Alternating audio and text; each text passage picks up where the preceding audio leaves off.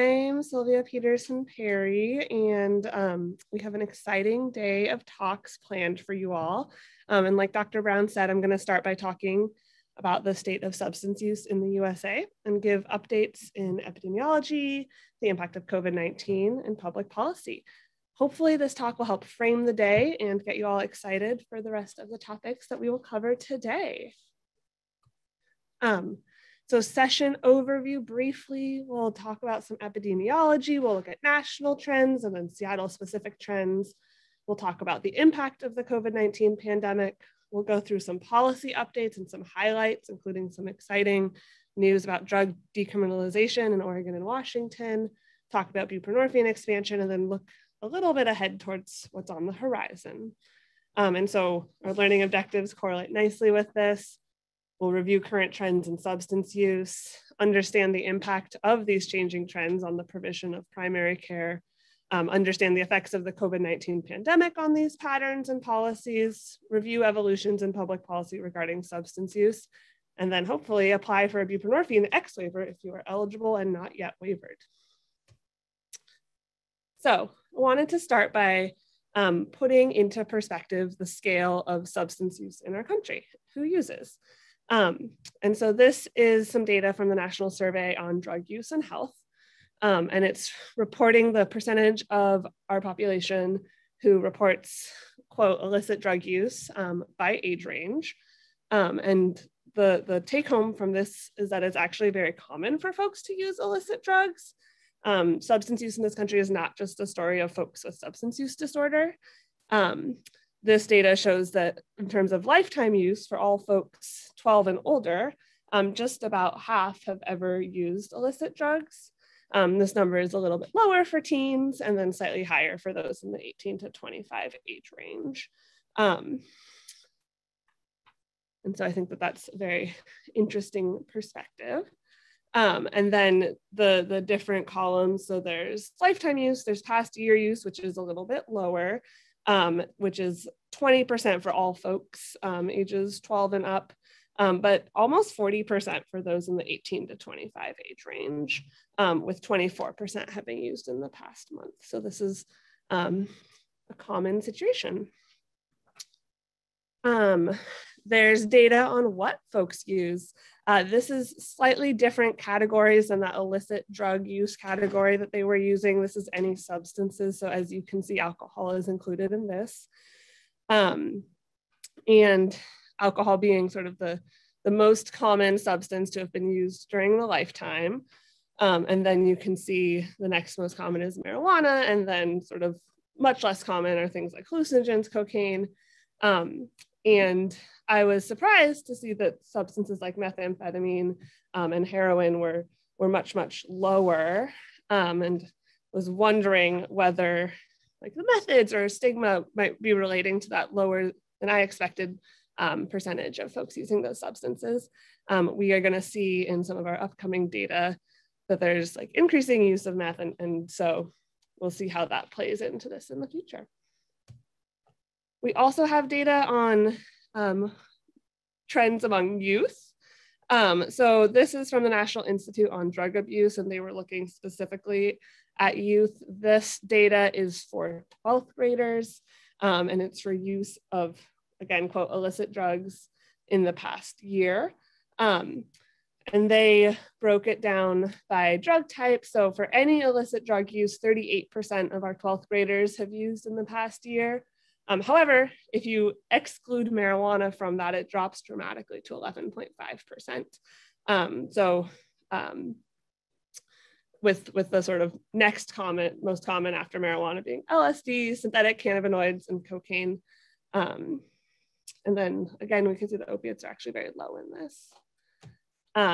Looking even younger, this is a slightly different category again, substance misuse among 8th graders. And so they were looking specifically at cough medicine, amphetamines, and inhalants. Overall, we can see that the rates of substance misuse among 8th graders has been trending upwards, with 6% of 8th graders using inhalants, 5% misusing amphetamines, and 4.6% misusing cough medicine.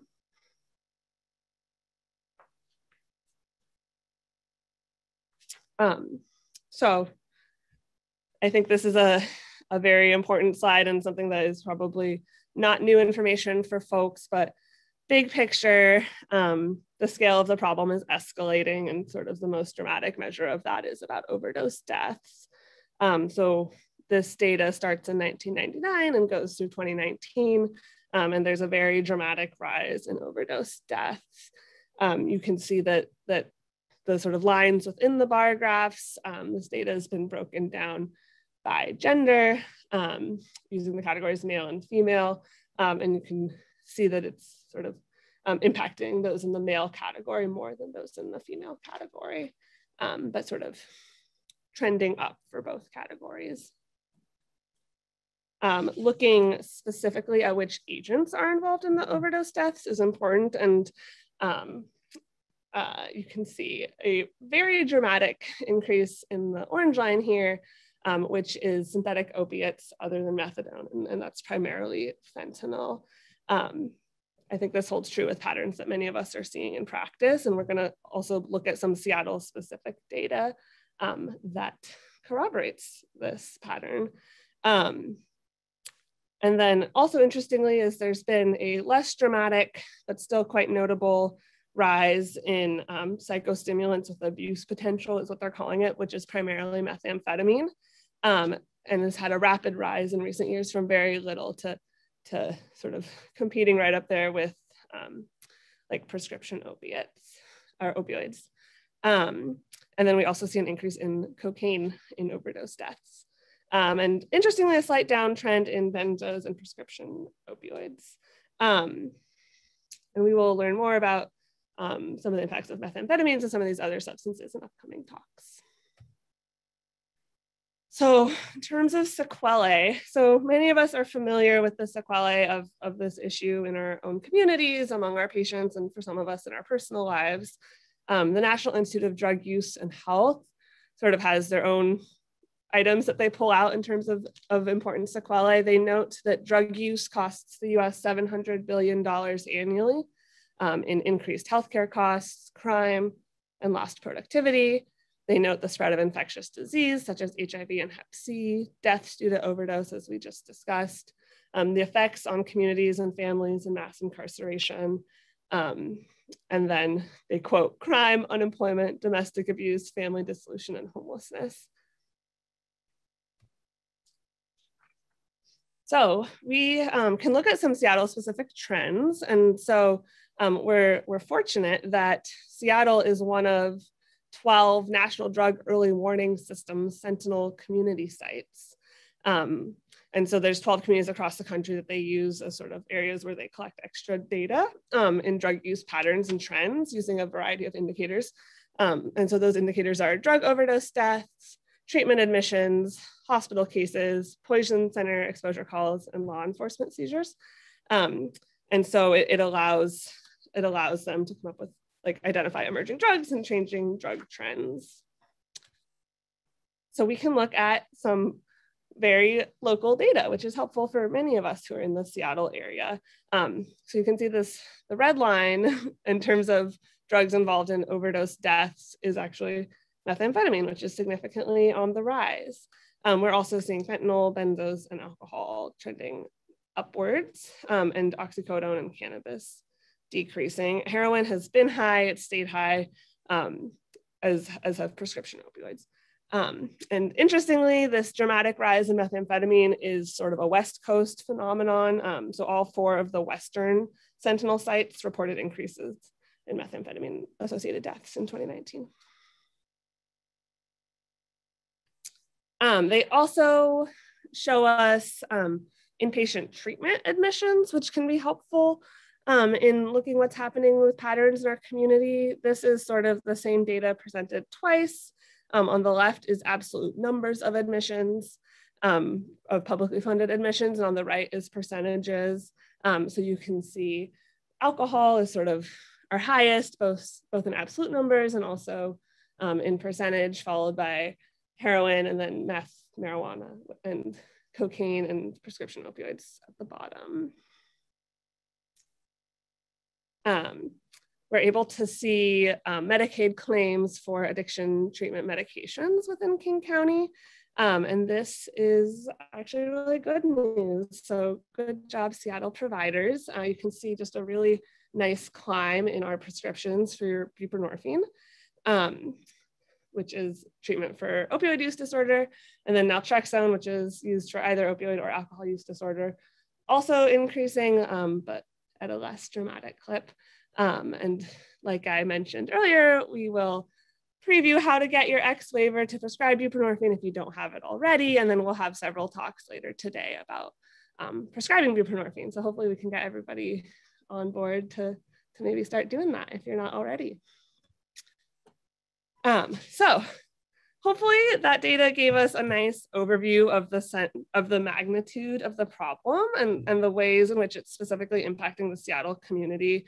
I think it's always really interesting to think about how the data on the national level and then also on the local level sort of aligns or doesn't with your clinical experience. I have some brief comedic relief. This is the drug policy version of the XKCD comic meme that some of you have probably seen on the internet. So quick break with that. And then we're gonna look more specifically into how the COVID-19 pandemic has impacted these trends. And this is something that a lot of people have been thinking about, talking about, hypothesizing about. Dr. Nora Volkow is the director of the National Institute on Drug Abuse with the NIH. And she recently presented some data around this question. She reported that methamphetamine overdose deaths increased 46% from 2019 to 2020. That aligns with that really steep line that we saw on the earlier graphs. Cocaine overdose deaths went up 30%. There was a dramatic increase in alcohol sales, an increase in cannabis revenue in states where cannabis is legal. And then also of note, patients with substance use disorder were both more likely to contract COVID-19 and also have worse outcomes in terms of mortality. And there's a big question that goes along with this, which is why did this happen? Why did we see these patterns? There's been several articles published hypothesizing and theorizing on this topic. I would assume that we're going to see a lot more publications addressing this in the coming months and years. But some issues that have been cited in some of the stuff that's been published already includes things like economic stress, loneliness, anxiety, decreased access to services, and then also decreased access to resiliency promoting activities as some of the reasons why we've seen those dramatic rises. Dr. Stoops, who's a PhD at the University of Kentucky, recently published on this very question and wrote that there's a sort of perfect storm of factors that we know increase drug use. People are more stressed and isolated, so they make unhealthy decisions, including drinking more and taking drugs. So one hypothesis.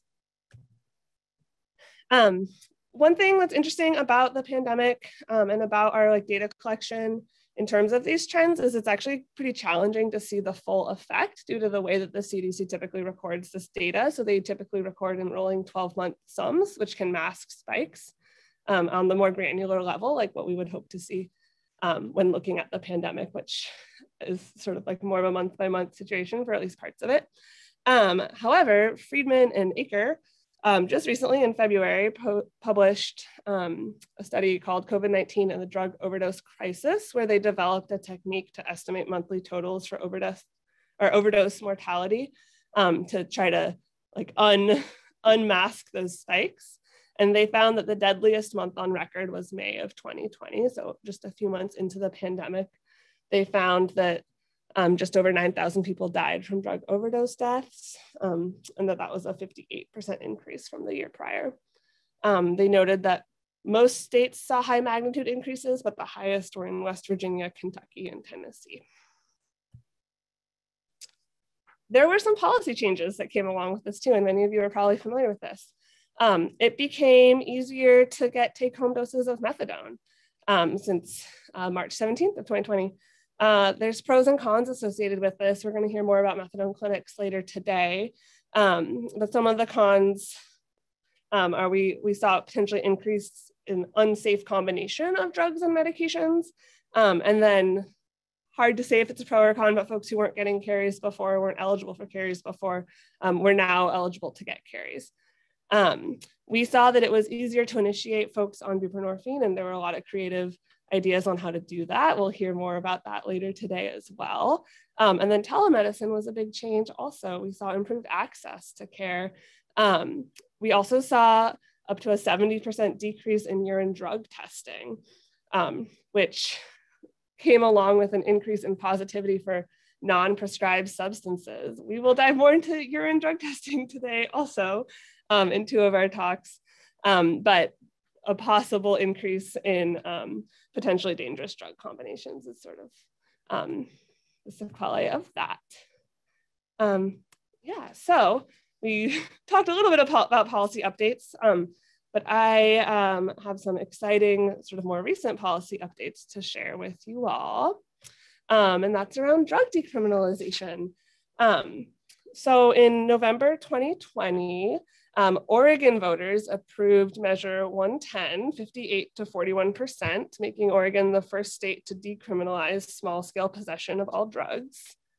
These are just some takes from different newspapers around the state on the goodness or badness of that decision. And some responses from community leaders on this change. So Cassandra Frederick from the Drug Policy Alliance said that in a historic paradigm shifting win and arguably the biggest blow to the war on drugs to date, Oregon voters passed Measure 110, the nation's first all drug decriminalization measure. Drug possession is the most arrested offense in the United States, with 1 arrest every 23 seconds. And Casey Jama, the executive director of Unite Oregon, noted, the reality is that systems of oppression always find different ways of incarcerating Black and brown folks. I think the new law is a good step forward. It's one tool we want to remove from their toolbox. So briefly, details of the law. It turned possession of drugs for personal use into a Class E violation, which is the lowest class of violation. It was previously a Class A misdemeanor. And so folks who were found to be in possession of drugs were given a $100 fine or required to do a health assessment or screening for substance use disorder within 45 days. If they were found to have substance use disorder from this screening, there was a voluntary referral to treatment. There was no requirement to enter treatment, and the violation was dismissed after the assessment. If they don't do the assessment, the unpaid fines won't trigger incarceration or warrants. And those assessments are conducted through addiction recovery centers and include a substance use disorder screening by a certified alcohol and drug counselor. The law also diverted a portion of tax revenue from the cannabis industry that is thriving in Oregon to substance use disorder treatment. And they're anticipating a 91% decrease in convictions for possession. And then on the right here, you can see the user amounts under Measure 110. And they really are, for some of our patients, like very small amounts. And so potentially less than what some of our patients are using on a daily basis. Not to be left behind, we have some updates hot off the press from Washington. There was a recent, in February, Supreme Court decision out of Washington State called State versus Blake regarding a case in 2016 where Shannon Blake, who's pictured here on the right, was arrested in Spokane, and she was convicted of simple drug possession because she was found to have a baggie of methamphetamine in jeans that she borrowed from a friend. And so she was convicted for that, even though she states that she did not know that the methamphetamine was in the baggie in the jeans. And so this is known as the Blake decision. It found that a felony conviction for unintentional or passive simple possession violates a due process guarantee. And in legal terms, it's called innocent non-conduct with no mens rea. So for those of you who wanted to know that, and Washington was actually the last state in the nation to throw this out. And so this is new. We think it will likely be retroactively applicable, but that's still sort of TBD. There were immediate results from that. Police across the state were directed to not conduct criminal investigations, arrest, seek search warrants, or other things like that for simple possession. Prosecutors were directed to stop ongoing drug possession cases, and and to seek orders vacating convictions for past cases. The full response to this will likely take years. And interestingly, as a result of this, Washington was briefly left without any laws on the books regarding drug possession. And so to address that, our state legislature actually had several bills that were being proposed around drug decriminalization, but the one that ended up passing was Senate Bill 5476 from a Democratic senator from Redmond. This was a sort of middle ground compromise bill, reestablished criminal penalties, but did also, similarly to Oregon, require a referral to health evaluation and possible treatment for the first 2 violations. The legal thresholds were similar to Oregon, and then also had some money for substance use disorder treatment. And interestingly, this bill expires in 2 years. And so the point is for the legislator to reconsider and reevaluate what's going on. And so just 2 weeks ago, Jay Inslee signed this into law. And he said, this is a much more appropriate and successful way to address the needs that underlie drug abuse. This legislation will help reduce the disparate impact of the previous drug possession statute on people of color. It moves the system from responding to possession as a felony to focusing on the behavioral health response. There's limitations to decriminalization. This is not legalization. It does not make the drug supply safer. It might lay the foundation to expand safe drug checking, since you have to briefly take a small amount of drugs into your own possession to test drugs for safety. And it might expand the potential for safe consumption sites, which we'll hear about next from Dr. Wilson. And this is a quote from a person who uses drugs, reflecting on his experience with the incarceration system around drug possession. And he said, being labeled a felon, I sometimes feel like a second-class citizen. Punitive measures aren't effective in addressing this issue. Jail does nothing but worsen the problem. I didn't learn anything of value during my 10 years in jail. I learned nothing but to perfect the crimes I already did. And I learned more crimes to feed my addiction. Another exciting buprenorphine update is the expanded prescribing. So the new SAMHSA guidelines expanded who can prescribe buprenorphine. They did not X the X waiver. So the X waiver is still a thing. However, you can now get exempted from the 8-hour training and also from the requirement for provision of psychosocial services. You do need a valid DEA and state medical license. And with this new waiver, you can treat up to 30 patients with buprenorphine for opiate use disorder. There's questions about this. What's the implication for emergency department providers who are seeing more than 30 patients annually? And then also you need to have an approved notice of intent prior to prescribing. So how to apply? There's a website you go to. If you don't have your X waiver, but you are licensed and have a DEA, I recommend that you use this QR code or type in this address and go to this website. This is a waiver notification website. This is what it looks like. And basically, this is as far as I get with screenshots, but you enter your medical license number, enter your DEA registration number, and then they're going to ask you some questions. Because I have my X waiver, I couldn't navigate any further. But what you'll want to do is, under certification of qualifying criteria, you'll want to select other and then enter practice guidelines in the text box. And that's because they haven't updated their options yet in their computer system for this new regulation. And then you'll need to get your X number from SAMHSA after your application is processed, and then include that in your prescription script. And like I said, we're going to hear a lot more about using buprenorphine in practice.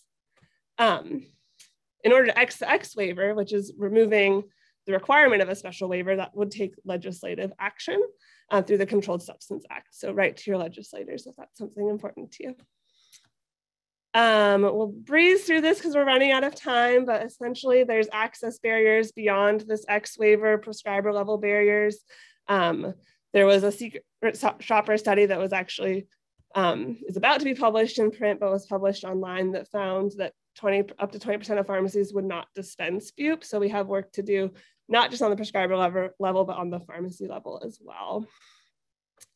And then just some upcoming policy things that hopefully we can look forward to: Xing the X waiver, expanding methadone access, reducing stigma among healthcare providers, increasing access among incarcerated individuals for substance use disorder treatment, safe consumption sites, and then expanding decriminalization or possibly moving towards legalization. In conclusion, substance use is very common in this country. It's not limited to substance use disorders. Our national trends are changing. Fentanyl and methamphetamine, especially on the West Coast, are playing a much bigger role. Morbidity and mortality are increasing, especially in the context of COVID-19. We have some very exciting policy changes that are going to have big impacts on our communities. Sign up for your buprenorphine waiver. Here's that QR code again. And then stay tuned for an exciting day of talks. And now, these are my references, but I'm gonna leave the QR code up for you all. Oops, or possibly we lost it, but able to take questions if there's any questions.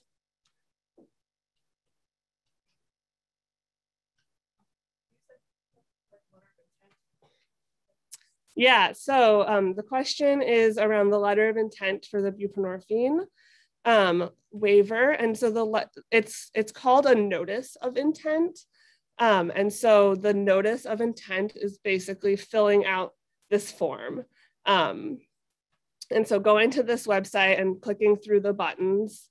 So entering your data on this page and then entering practice guidelines under your qualifying criteria certification. Submitting that is your notice of intent, and SAMHSA should get back to you with the X waiver. Again, I was not able to try this out personally, but I've heard from folks who have done it that it is doable and not that difficult. There's also been some webinars that I think you could find by searching online that are relatively short that walk you through it as well. But it seems like it's pretty straightforward. That's a really good question. So don't prescribe buprenorphine for opiate use disorder until you have the X waiver. Yeah.